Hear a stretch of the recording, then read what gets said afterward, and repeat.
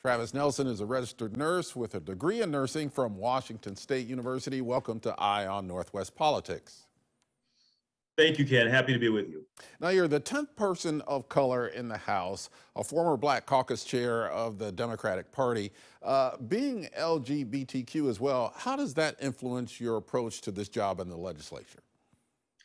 Well, I take all of that life experience and experience I have as Black Caucus chair, being LGBTQ, and take that with me to the legislature to provide that unique perspective that's much needed. I'm only the second Black person in the House, and I will be the only Black man in the House currently. So when it comes to ensuring that there's equity, I plan on speaking up. Now, to be clear, even though you replaced Tina Kotek, Democrats, they chose Representative Dan Rayfield of Corvallis to be the House Speaker. That being said, what do you see as the priorities this session? Well, I think worker retraining, worker development, the houseless issue, and the cost of housing. When I talk to folks on the street and constituents in House District 44, they make it clear that the houseless issue, housing, and everything, including the COVID-19 pandemic, are paramount to them. So I think dealing with all of that is going to be real important during this short session. The state has almost $2 billion to work with money from the feds. Do you think that will make this session easier or more difficult? Well, hopefully that money will make things easier. There's big problems out there. We know that the housing and houseless issues are going to require significant investments. And I think it's a better thing when there's money to provide services and address the issues of constituents. Should we put some of that money away as a future cushion? There's so many problems right now. I think we've got to do all that we can to invest in our future and address these current problems. I mean, we've got to put money into housing, the houselessness issue, worker retraining. I'm a registered nurse. We've got a huge problem right now with there not being enough nurses in our hospitals. And we've got to ensure that our future is solid. So I'm a strong believer in investing in today to ensure the outcomes that we want tomorrow. Regarding the housing issue, do you feel from your other legislators that this is a priority for them? And do you think we're going to get something done on that front during this short session? Oh, I think every legislator is hearing it. In Portland, we see, right, driving around town, the houseless issue, but it's all over the state and to varying degrees. So I know we're going to address this, and we're going to put all of our efforts in the legislature to doing what we can to ensure that our counties and our local jurisdictions have the funds that they need to address housing going forward. Governor Brown is proposing a $200 million workforce package called Future Ready Oregon, targeting healthcare, manufacturing, and construction. What do you think about that proposal, and would you make any changes to it?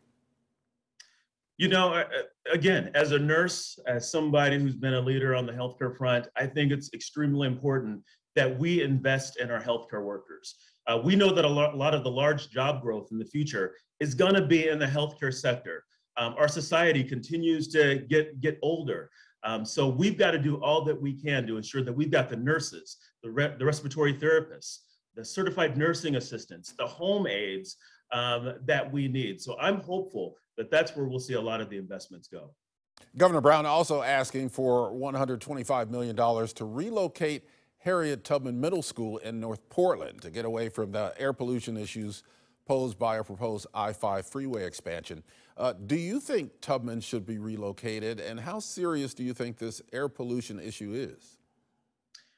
Well, I will say that I have a lot more listening to do. I was only recently appointed and launched my campaign late last fall. But based on what I've heard, it sounds like Harriet Tubman does need to be relocated.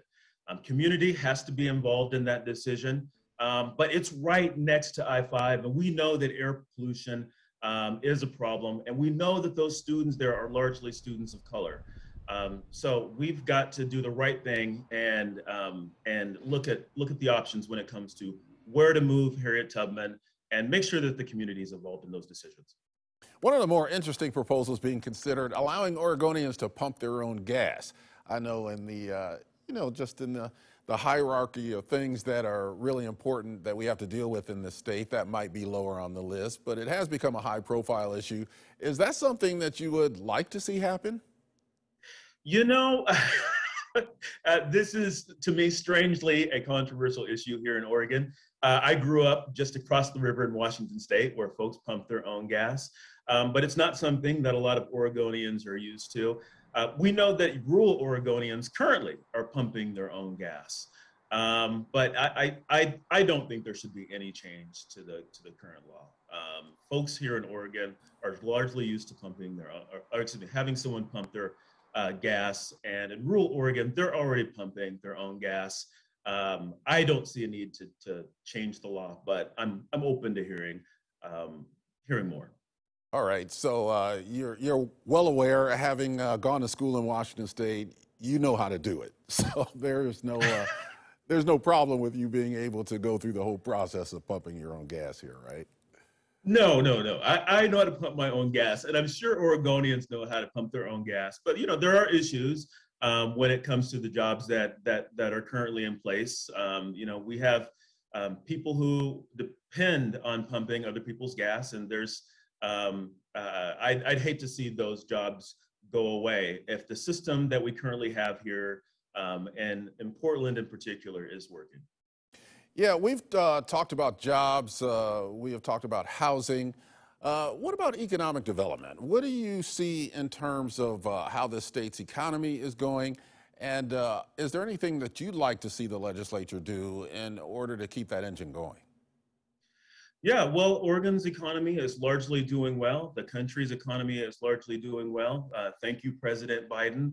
That said, we have got to continue to invest in the future. The economy will not always do great.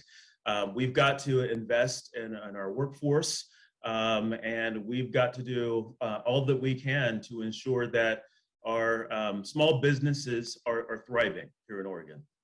Representative Travis Nelson, thank you for joining us on Eye on Northwest Politics. Thank you so much, Ken.